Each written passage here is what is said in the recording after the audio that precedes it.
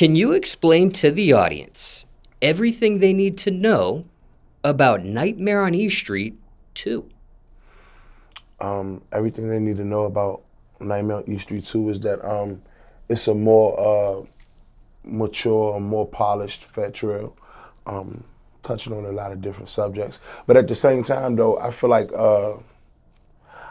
it's just a older me who just still giving that big homie talk of my city, of my trenches, and you know, I definitely represent the trap, man, and the trenches and the haves and the have-nots. You know what I'm saying? So the tape is just gonna speak for the streets, I feel like.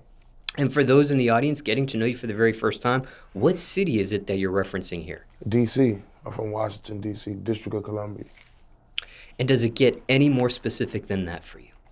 Any particular part of D.C. you represent? Oh yeah, of course. I represent the North Side.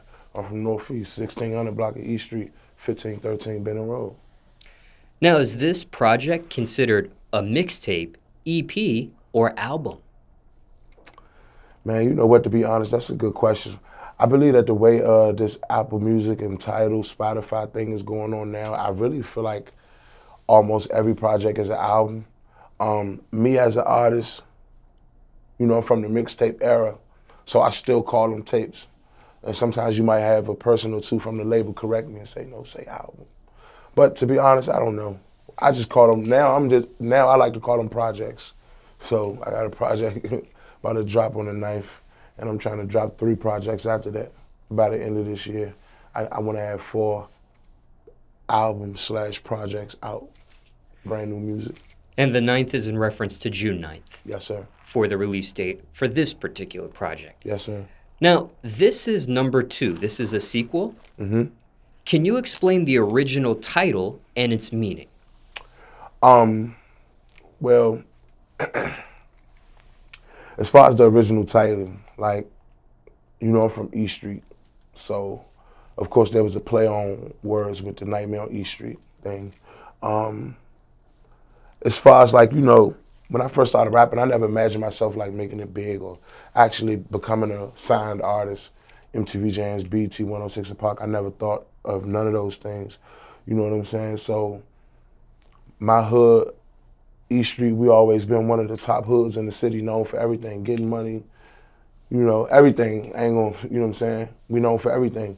So I felt like when I named that my first project, Nightmare on East Street, it's like I was bringing fans who went to college and who are doctors and lawyers, people who didn't grow up like how I grew up. I was bringing them into my world with that first tape. So that's why I feel like I was really calling it Nightmare on East Street, because I'm really about to explain to you where I come from.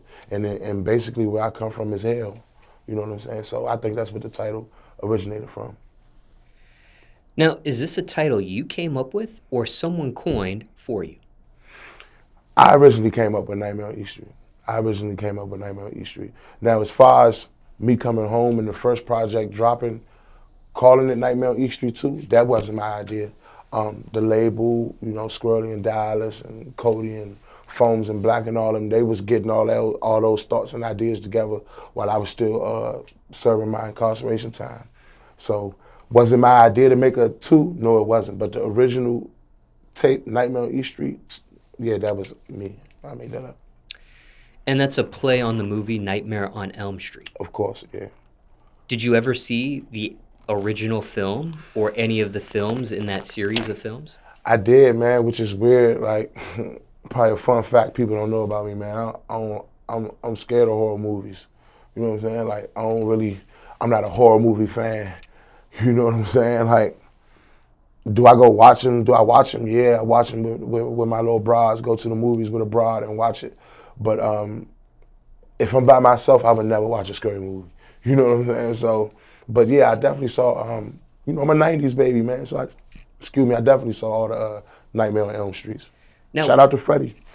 Now, what is it about horror movies that scare you exactly? Why don't you like them? Is it something in particular about them you don't like? Okay, we're trying to give you, I'm gonna try to give you a story. I'm gonna try to make it short. Okay, so one, when I was young, my father used to have custody over me during the summers. So I go to school all school year, and in the summertime I go stay with my father. So my grandma's house on my mom's side, on my father's side, my grandmother's house on my father's side was a real big house.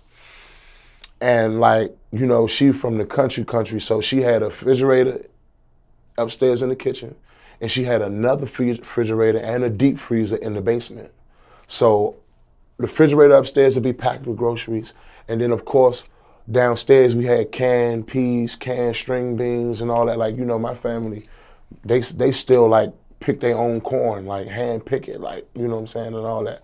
So boom, to make a long story short, my father took me to see my first scary movie, and I believe it was Halloween, Michael Myers. And I would just remember being terrified, and I kept closing my eyes and doing like this, and my father was taking my hands off my face like, you need to see this, that's the only way you're gonna get over this fear.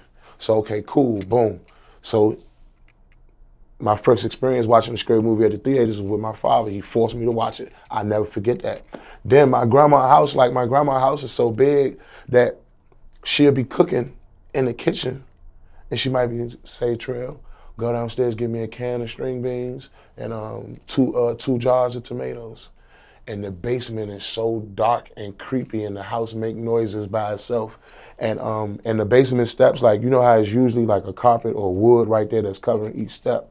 Well, in my grandma's house, the basement steps, it's nothing right there. So in my imagination, I used to always think that Michael Myers was under the steps and ready to grab my leg when I go back up the stairs. You know what I'm saying? So whenever she'd send me downstairs to get food, I used to hurry up and run back upstairs. Run back upstairs. So that's where my original fear of like horror movies came from.